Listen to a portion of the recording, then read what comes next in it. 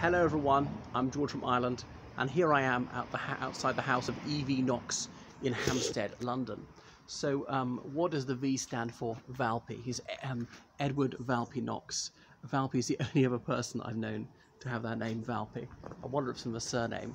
And actually he had another middle name, George, but just went by E.V. Knox, not E.G.V. Knox. Anyway, he was a witty poet and an editor of Punch magazine, prolific journalist over decades. So he was born in Birmingham in 1881 into a well-to-do family of Anglican clergy. He's descended from a peer of the realm, the Viscount of Arbuthnot. Arbuthnot is a town in Scotland. Anyway, his father actually rose to be Bishop of Birmingham in time. So he came from a very distinguished family. One of his brothers was a cryptanalyst in the First World War, I think the Second World War. Another was Ronald Knox, the famous convert from the Anglican clergy to the Catholic clergy, an outstanding stylist in his writing. But back to this E.V. Knox. So he went to King Edward's School, Birmingham, as in probably the most distinguished school in the city. Enoch Pearl went there rather later than him. Enoch Pearl's 21 years younger than him.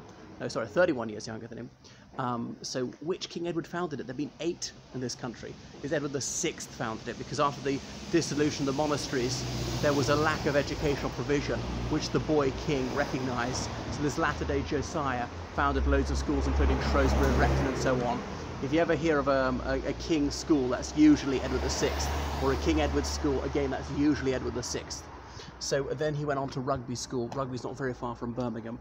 His more famous brother, Ronald, went to Eton.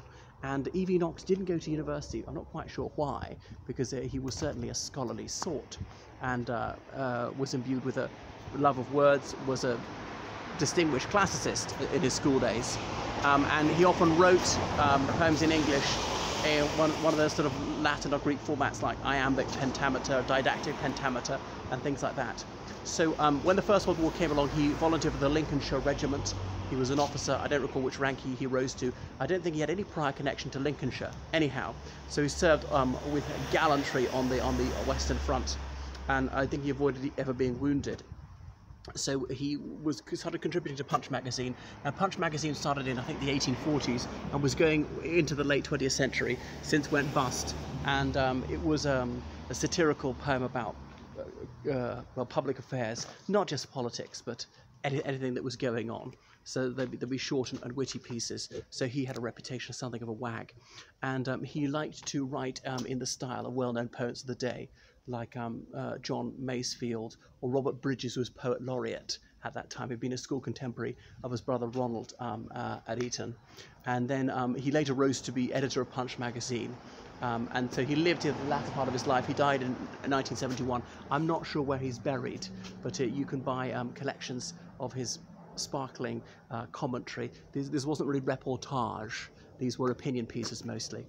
So here we are in Hampstead, this delightful garden suburb where Hampstead liberals are meant to live, so intellectuals of liberal left-wing views, which is broadly him, although he wasn't partisan in politics. That's enough about E.V. Knox. Toodaloo.